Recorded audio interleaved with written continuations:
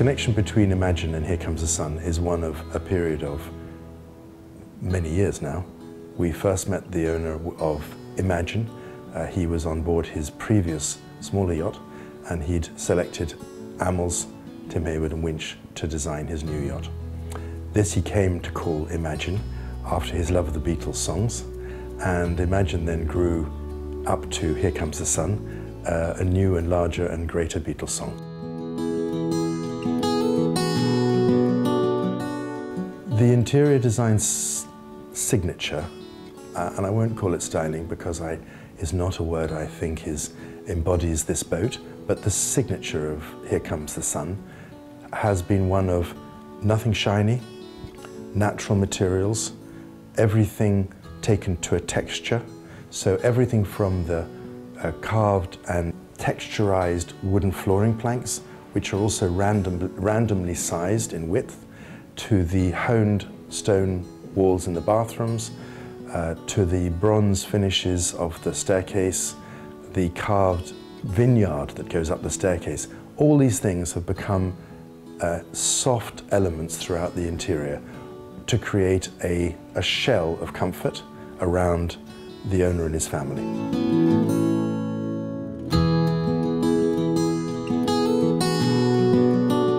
The highlight of the interior for me has been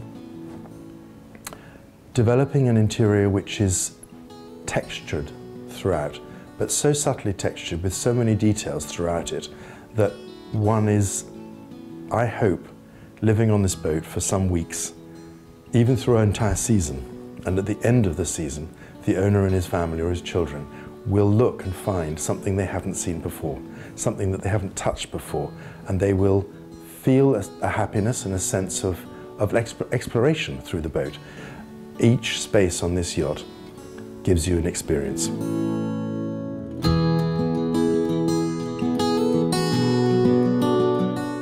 There are, of course, two owners to Here Comes the Sun, and that they are almost the yin and yang as well. So they together, one loves the engine room and all the mechanical side of Amels construction, and the other loves the interior construction and the emotion of the interior spaces that you live with. So these two owners together, and the two families, have blended their cultures to create, I think, a truly, truly special Amels series yacht.